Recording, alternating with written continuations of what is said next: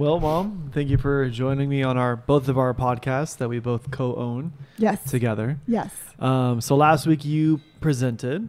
This week it'll be my turn. And like we were talking about last podcast, I think it'd be kind of cool to do like a little love language test. Yeah. To see what kind of love language it is. So I had already taken my test. I sent you one so you can actually do that. Okay. Oh, well, you didn't do it, so you can do it now. Well, you told me to wait and do it online. Yeah. Only following directions. So basically the premise of it is that everyone has their own love language. They express love differently. They show love differently. They interpret acts of love differently. So what you may do in terms of like, you're like, oh, well, this is how I show love. I may not be acknowledging that type of love language. Okay. So there's this really cool little website where you can actually take a test. It's called the 5 Love Languages. Mine says the love language quiz. Well, if it's the link I sent you, it'll be the same one I just said out loud. Yes. So it is that one. There's basically, it's 30 questions. Oh, wow. They say the same thing. They reiterate the same thing a little over, but I think it's more of just to make sure. So do you want me to ask the question? Do you want me to say it out loud so they can follow along? Yeah, I would do the first 10 and then you can kind of like fill in the other 20 by yourself. Okay. So how do you describe yourself? An adult, a teenager? I'm taking this for my child. Okay. Do those separately. Like do those and then once it starts asking you actual questions. Well, I'm an adult. Actual questions, because it's going to tell you you're an adult. It's going to ask if you're in a relationship. It's going to ask like one other generic thing that they don't need to know. Okay. About, Ooh. Okay, but I can't answer it because that's... Okay. Continue. And that's it. What's the first question? Was I an adult? Yeah, you're still on that one? How are you still on that one? That's the easiest question to answer. Yes, you're an adult. Answer the question and move on. I already went past that one. I was at the one where... What's the second question? I don't remember. But what question are you on now? It asked me if I was in a relationship. And I said... How is that a hard question to answer? I already asked it. But then what question are you on? Do you like it when somebody yells at you? Oh, my God. It says, it's more meaningful when I could just spend alone time with someone I love, just us. Someone I love does something practical to help me out. Continue. There's I like 30 questions. You've barely handled 3, and 2 of them are you an adult and are you in a relationship? How is it taking this long for those questions? questions? Now. Well, I like both. What do you mean you like? Well, you have to pick one or the other. But I like both. You can't pick both. You can pick one and or the other. All right. Is it more meaningful for you when someone I love gives a little gift as a token of your love, of concern for each other? I get to spend uninterrupted leisure time with those. I want a gift. Okay. It's more meaningful when someone I love does something unexpected for me to help me with a project. I can share an innocent touch. Ooh. Apparently not a big fan of touching, huh? Well, because I'm single and I don't have a relationship. Yes, but this is if you were in a relationship. Like what you look for in a partner. I thought this was like us. No.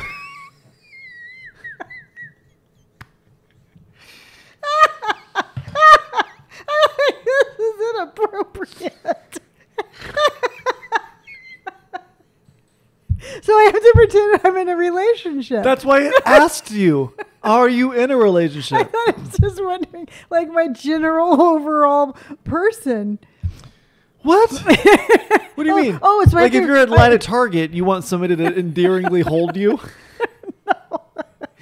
Okay. You're at Panda Express and you want someone to give you a random gift? So I think maybe next time you should explain the rules better. Don't you start. Okay. Oh gosh, that made me hot.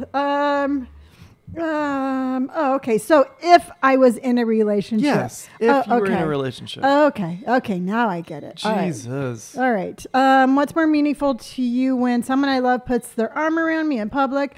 Someone I love surprises me with a gift. Oh, well, now I can answer it properly because I did not want you putting... What question? What realistically, like, give me... At the very bottom, it tells you what number you're on. What number are you on? No, it doesn't. Yes, it does. Oh, 5. Shut up. You're on number 5. Mom, there's 30 fucking questions. Well, do you want to talk to them while I do this? Yes, please. Okay. I don't know. I'm worried that you're going to misinterpret more questions. Mom, you were... Well, you should have explained the rules in the beginning. What do you mean? I would have been like a number 29. I sent you this hours ago. And you told me, young man, to do it online or on. I didn't think this was going to be... Well, I didn't think you were going to send me some perverted test. I didn't think you would confuse the text. Well, yes. Oh, my gosh. Phew, hot flash. Okay. All right. Talk. So you... oh, my God. Mom, You are... Okay. This is a thing? Okay. Okay. What? No. Please continue. I'm trying. Okay. So while she is doing... You have to read with your lips? You have to move your lips as you're reading? This is a thing? Can you I can hear you. I can hear you reading out loud. Here. There. Okay. Okay. What are you doing? It's more meaningful. You don't need to me make when- sounds. Just read. Read with your eyes.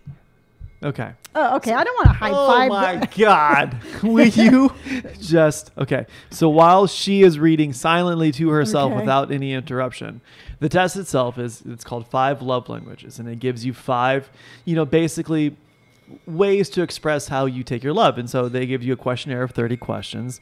Mom is on question 6. And basically after the 30 questions, it divides it into 5 subcategories. And it tells you what percentage is like your main source of love language. For example, I took the test earlier, and I'm 33% words of affirmation in terms of my love language. And what that says, it says actions don't always speak louder than words. If this is your love language, unsolicited comments mean the world to you. Hearing the words "I love you" are important. Hearing the reasons behind that love sends your spirits skywards. Insults can leave you shattered and are not easily forgotten. You thrive on hearing kind and encouraging words that build you up. And so that is my love language. My love language is words of affirmation. So I like when people tell me, things like that, like, hey, I love you, or like, hey, you did a great job, or hey, I'm really proud of you. That is my love language. I also like reciprocating that. So I like telling people, hey, I'm really proud of you. Hey, that's a really good job. So my words of affirmation are both receiving and giving that kind of, that kind of affection, I suppose is the best word. How you doing over there? I'm on 18. Oh, wow. I'm whipping through this. Okay, well, keep going. Yeah. So below that, at 30%, I have acts of service. And it says, can helping with homework really be an expression of love? Absolutely. Anything you do to ease the burden of responsibilities weighing on an acts of service person will speak volumes. The words he or she wants most to hear, let me do that for you. Laziness, broken commitments, and making more work for them tell speakers of this language their feelings don't matter. When others serve you out of love and not obligation, you truly feel valued and loved. And so I would also equally agree that I'm very, very much both one and the other. The words of affirmation was 33, and acts of service is 30%. So I'm a very big person when it comes to like, oh, well, let me do this. By me doing this, task for you, it shows my love. And it actually, I never really acknowledged it, but it says, when it said the words he or she wants most, not that one, it says laziness, broken commitments, and making more work for them tell speakers of this love language their feelings don't matter. And that really resonates because my biggest pet peeve is when people make promises they don't follow through with, or people who say things they don't mean, or like, oh yeah, let's get lunch, and then we end up like never getting lunch. Those kind of commitments and those kind of false words make me feel, really bad, and so like I like when people follow through. So what was your primary love? My primary love is words of affirmation. Okay. At 33%. Mine at 27% is quality time. Really? Yeah. So do you mind reading that out? Sure. It gave me a warning. What? It says your results are not saved. If you That means don't get off that page. Okay. So quality time. In quality time, nothing says I love you like full, undivided attention. Being there for this type of person is critical, but really being there with the TV off, fork and knife down, and chores and tasks on standby makes you feel truly special and loved. Distractions, postponed activities, or the failure to listen can be especially hurtful. Whether it's spending uninterrupted time talking with someone else or doing activities together, you deepen your connection with others through sharing time. This is really interesting. Yeah. You said you have 27% of that? See, I took the test. Mine's only 13%. Oh, wow. Yeah, so our love language is significantly different, and if you think about it, it's very evident that is your love language. Yeah, right? because then I can go over to the next one at 23%. Well, let's focus on the quality time thing for just a second. So you know what, and truthfully, what really just kind of like really stood out to me was the whole being there with the TV off makes you feel truly loved. And distractions, postponed activities, or the failure to listen can be especially hurtful. Yeah. Because remember in the past, I always felt like the invisible child. Yeah. So I always felt like I was overlooked and not made important. And so when somebody like actually actively listens to the things that I'm saying, really makes me feel, I guess, loved. Well, not only that too, but like, it makes a lot of sense too. Like when you do something and you are like, hey, do you want to come with me? Or, hey, I'm going to go, like, for example, yesterday when you went to go get the subs, you're like, I'm going to go get subs. Do you want to come with me? Yeah. Whereas I thought of it as like, oh, well, she just doesn't want to go by herself. This was your love language saying like, hey, I would like to spend quality time with you, even if it was as mundane as driving across town to pick up sandwiches and come back. Yeah. And so where I looked at it, I was like, oh, she just doesn't want to go by herself. You looked at it as like, hey, this is how I express my love in sharing this time with each other. Yeah. Which I thought was really interesting. Yeah, just kind of like not really doing anything, but just being together. And that's why one of the reasons why I enjoy like our little walks with Indy so much. Yeah. It's just kind of like we're both there because we want to be, not because we have to be. And it's just kind of a nice time with having just being able to converse without a bunch of distractions. Yeah, that makes total sense. And so it's interesting to see that you and I, although have a lot in common, we have different love languages. So yours, and I'm sorry, but yours was words of affirmation. Words of affirmation, and at 33%. So you, and not to be rude, but so basically like when you're told like you did a good job, or you did a good job, I'm proud of you, I love you kind of thing. That words of like fulfillment is basically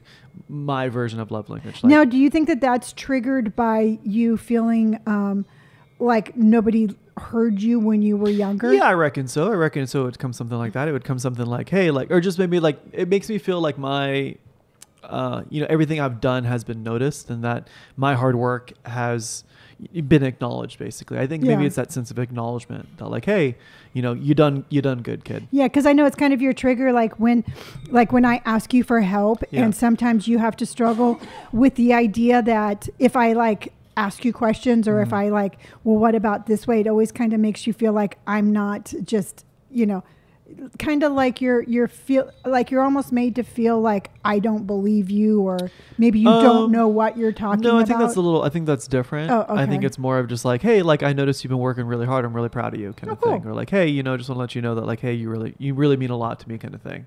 Yeah, and also too, not to. And I'm sorry if I interrupted you, it's okay. But I've noticed lately here, I mean, I have been really actively, like when you say like an accomplishment that you've gotten, before our, like counselor and really learning how to listen, I think I would have been like, oh, well, this is what happened to me. Yeah. Here's my achievement. Yeah. That's 100% something that's happened. And it's 100% it's definitely something that really irritates me. And that's one of the reasons why I used to not acknowledge things or tell you things that were big milestones in my life, because like I'm like, oh well, I'd come to you with like this really cool achievement and you'd be like, well great, well here's what's going on with my life. And so it felt very diminished, it felt very unimportant, I suppose. So let me ask you this, since I've stopped and I've been like, oh that's really cool, I'm really happy for you, I'm really proud of you, I mean, does that I would assume that makes you feel like, well, it makes sharing a lot, it makes it feel less of a burden. Yeah.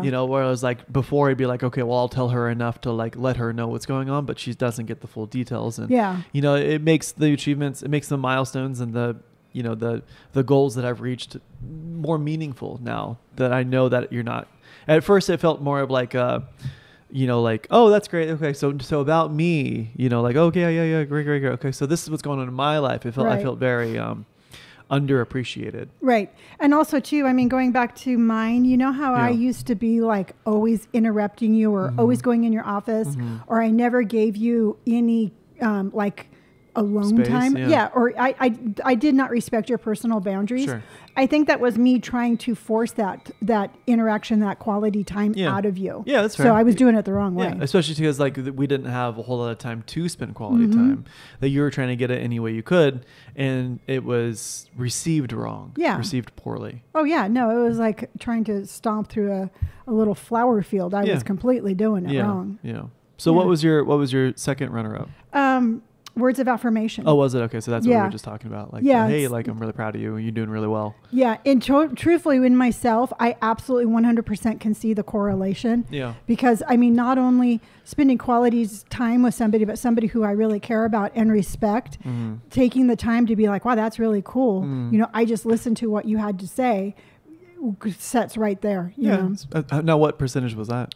23%. Oh, wow. So it was like right behind. Yeah. Okay.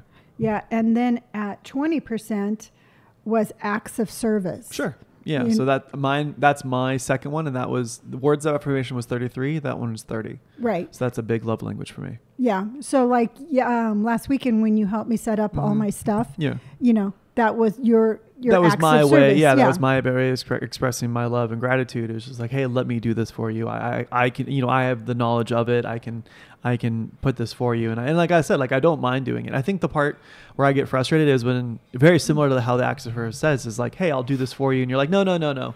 Or like, I'll do, you know, like I'll worry about it later. And like, it feels very underwhelming and it feels a little diminishing. Right. And Yeah. I know that I've mentioned, and I'm going to put this in the wash, but I need to wipe mine. Don't look at me like that. Nothing. What? Nothing. I'm going to put it in the wash. And I believe your commitment for it to get there. There. Great. Now Indy's going to put it in her mouth. No.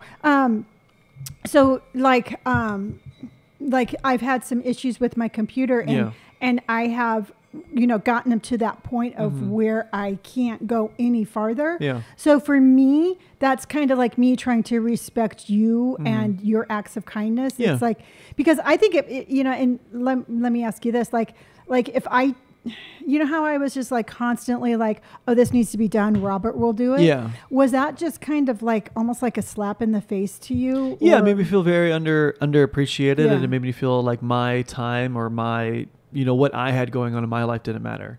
Where you were like, oh, well, it won't, you know, he'll do it anyway, so like I won't try. And it made me feel very, you know, it just obviously didn't feel very good. It made me feel like your time was more important than mine. Well, do you think that had any correlation with like that's your love language, and I was just kind of not, I wasn't appreciating it, and I wasn't basically honoring it. To me, it must have made you feel like, well, this is my love language, but you're just like making it like a job. Yeah, exactly. know? Yeah. I felt, that's a great way of putting it.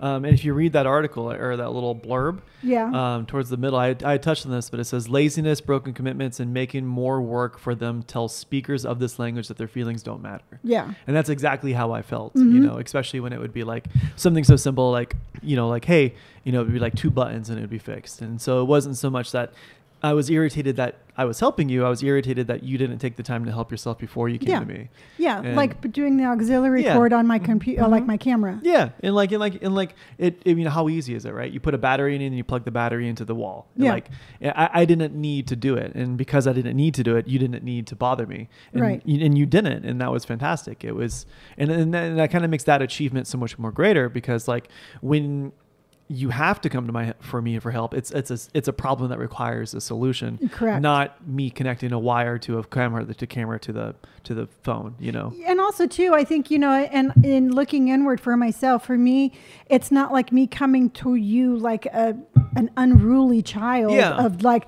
like I plugged it in wrong. Yeah. You know, that, it's not a gimmick or a joke.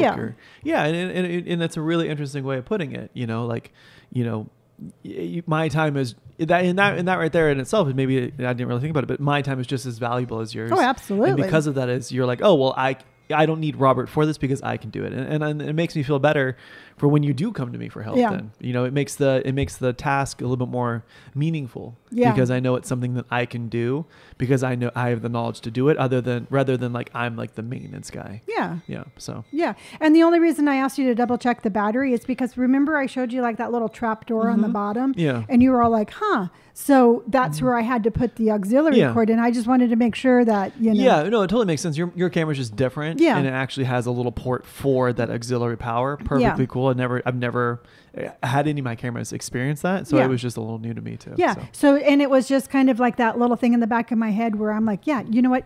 It might be beneficial just to have them double check Yeah. everything I Yeah. did. No, it was super cool. Yeah. So now my next question is because the last two Mm-hmm. categories is both touch and gift giving. Yeah. What's your next one? Mine was 17% at physical touch. 17% physical touch. Really interesting. Yeah. Yeah. It says a person whose primary language is physical touch is not surprisingly very touchy. Hugs, pats on the back, and thoughtful touches on the arm. They can all be ways to show excitement, concern, care, and love. Physical presence and accessibility are crucial, while neglect or abuse can be unforgivable and destructive. Appropriate and timely touches communicate warmth, safety, and I love you. Mm-hmm. You know, and truthfully for myself, I was really surprised that touching was so low. Really? Yeah, because, you know, in the past I have felt very unloved. Yeah. You know, and just by a whole lot of people in my life. Yeah. And to me, before my journey of like finding myself, I really correlated touch with love. Sure. You know, that like, intimacy of physical touch. yeah. And I think that as I grow and I become more settled and okay with myself, Yeah. I don't need that physical Sure. stimulation. Yeah. I know love when I see it and feel it. Yeah. I don't have to have somebody Yeah. constantly touching me. That makes sense. I think I very similarly agree with you. Like the physical touch is more of a bonus of that affection of that person. It's not, oh, this person touched me, they must mean I love them kind of thing. Or like if they're arm's length, then that means I love them kind of thing. So Yeah, and to me, it almost feels controlling. yeah, that's fair. You know, like if somebody is like really like, I have to constantly like have my hand on you, it triggers me for being like That's in fair. a controlling kind of Yeah. abusive I think relationship. Indy's love language is physical touch. Yes. Yeah. With no personal boundaries. So then what's after that? What do you have after that? Receiving gifts. Okay, so that's your last one. Yeah. What would you get for that one? 13%. Really, mine's 7%. Oh, wow. Yeah. And it says, don't mistake this love language for materialism. The receiver of gifts thrive on the, this is the receiver of gifts thrive on the love, thoughtfulness, and effort behind the gift. If you speak this language, the perfect gift or gesture shows that you are known, you are cared for, and you are prized above whatever else sacrificed to bring the gift to you. A missed birthday or a thoughtless gift would be disastrous. So would the absence of everyday gestures. Gifts are heartfelt symbols to you or someone else that you love and affection for you. So basically, it's like, hey man, like I like, oh this like really, you know, basically I was thinking of you. This is like the perfect gift. It's not so much like, hey, I brought you this because I saw it, or like, hey, I brought you this because it was on sale. It was more of like, hey, you know, I know this really means a lot to you, and I went out of my way to buy it for you. Kind of thing. And truthfully for me, I would rather have a small, very personal, detailed gift instead of something extravagant. Sure. Yeah. Because that just brings me back to being married, where he would be a complete monster Yeah. and then buy me a new car. Yeah, well, it's very interesting because it says it right in the beginning. It's not the same as materialism. So that right in itself is what I would classify as materialism. Yeah. That's going to be more of like, hey, you know, I saw, let's just say you play the piano and your piano bench was like worn and torn. Like, hey, I saw this and, you know, I knew that your piano bench was worn and torn, so I bought you a new piano bench. Or like, hey, like, you know, your watch is broken, or like, you know, like, hey, I fixed this for you kind of thing. Like, and I bought you this new thing. It's more of like a heartfelt gesture. Yeah. You know? Whereas instantly I was like, yeah, don't try to cover up your indiscretions with gifts. Yeah, completely different, but it's understandable to get the two blurred. Yeah. And I think that probably maybe in itself is the hardest love language is gifts, you know. Yeah. You know what's funny is I remember when we used to go to yoga, there was somebody that would go with us who I thought always had the perfect life, and they were going through a divorce, and I remember her saying like, yeah, he just showers me with too many gifts, and it was I remember stopping and thinking, and even she's like, yeah, no, that's his love language, but I need more. Yeah. And to me, it's like the burning question is like, do you think that that's something that you can change? I mean, because he was like, his love language was giving gifts. Hers was something else. Yeah. It was leading to their divorce. And do you think that if they both tried, they could change their perception? I think, honestly, without knowing who you're talking about or knowing the context of the divorce, I don't think it's as simple as like, oh, well, this is just that. I should change. I think it's more of once you kind of understand the person and the motives behind their actions, then it makes loving them easier. But I don't think I don't think the divorce is the main reason behind the divorce isn't because this person bought this person gifts as their love language. It's just that might have been in a cop-out, or that might have been an excuse or a scapegoat. There might be more underlying things, but I do think it's important to know the love language of your partner, because it makes a lot more sense. Like just, obviously again, for references, you and I are not partners, but it obviously, again, it makes a lot more sense knowing that your love language is quality time. And when you ask me to go places with you, it's not so much of like you can't do it by yourself. It's that you would enjoy quality time with your son. Yeah, but I think that you and I and even Brandon are in a unique position to where we didn't learn these things when I was younger. Sure. I didn't learn these things when I was younger.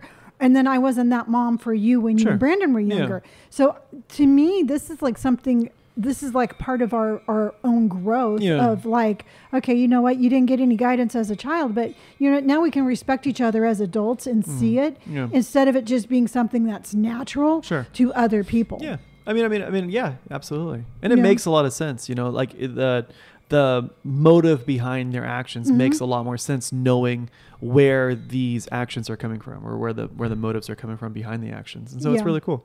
Yeah. I have to tell you, probably one of the biggest things that I have come to in my brain, and probably one of the biggest, almost a sense of peace, is me just being able to step back and be like, I accept me for who I am. I accept you for who you are. Yeah. I accept Brandon for who he is.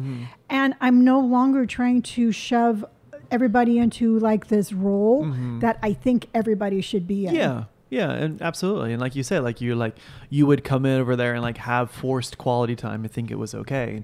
And what you thought was okay was Brandon and I being, Brandon and I would lead to resentment, right? We're like, oh God, mom won't leave us alone. Like, oh God, I'm afraid to go over here because mom will chase after me, kind of thing. Whereas you are like, oh, well, I want to show them how much I love them. Well, you know what? And that's just the thing, Robert, is, looking at it, to me, I absolutely wanted to show you how much I loved you, but to me, truthfully, it was almost like a sense of panic. Sure. Yeah. You seemed really manic. Yeah. Thinking back on it, it was very there wasn't a whole lot of thought behind your actions. It was just more sporadic and chaotic, I suppose would be. Yeah. Because I was just afraid that it was going to end, or we weren't going to get the help. Yeah. It was almost like, it was almost like watching a slow motion car wreck, and I was trying to stop it. Yeah. Because I was thinking, we had lunch before we had the podcast. All three of us sat down and had lunch, and you know what? To me, it was a really relaxing lunch. Yeah. And I don't remember, and I wasn't talking the whole time. We just watched Bob's Burgers and chilled. Yeah. And to me, that wouldn't have happened 6 months ago or 7 months ago. Yeah, you would have forced conversation and been like, oh, blah, blah, blah. And, it wouldn't have been as organic. Yeah, we're like, everybody, we're going to be on a TikTok. Yeah. And I did one, but it was just for me and my food. And, it's been a really, really just satisfying journey to be on. Yeah. Yeah. Now, what do you think Brandon's love language is after taking the test and maybe kind of reading some of the things? What would you, without Brandon taking the test, what do you think his would be? Truthfully,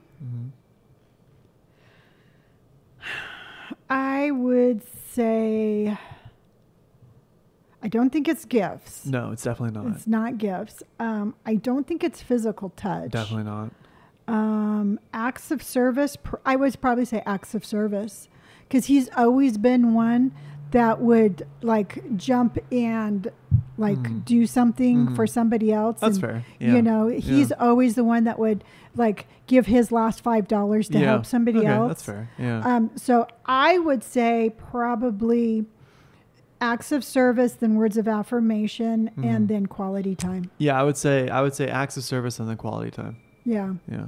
Yeah. It's interesting. It's interesting now that you kind of see the 5 categories, you can kind of put people like in their, without them taking the test, kind of like in their, just thinking of their mannerisms and behaviors in a certain boxes to be like, oh, okay, well that makes a lot more sense now. Yeah. Yeah. Because I mean, just like the other day, the trash man, I was going to go put in the trash cans and Brandon's like, I got it. Yeah. You know, but I had trash in my hand. So I just followed him out and he looked at me. He's like, why are you out here? Yeah. And to him, that was his love language. It's like, I'll put in the trash cans for you. Let and me do this for you to show that I love you. Yeah. And you know, in the beginning, he was like, you know, and the simple fact that I followed him out there, he was kind of like, you know, a little taken aback. But then when I showed him all the trash in my hand, he's like, oh, okay. Yeah. You know. Yeah. So yeah, no, it's definitely Makes a lot more sense.